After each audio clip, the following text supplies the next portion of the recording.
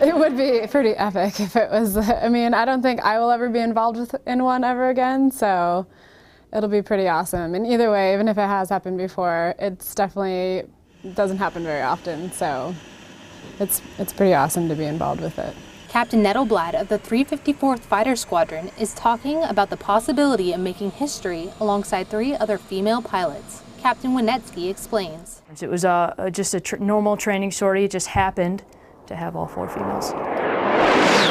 We have 3 pilots stationed here at the Bulldogs, and then Selfridge was in town for Snowbird, all-female 4-ship that I'm aware of in the A-10. Good timing may have helped these women fly into the history books as the first A-10 4-ship with all-female pilots, but it's through hard work and dedication to their service in the Air Force that truly made this flight possible. Airman Basic Katelynn Moeller, Davis-Monthan Air Force Base, Arizona.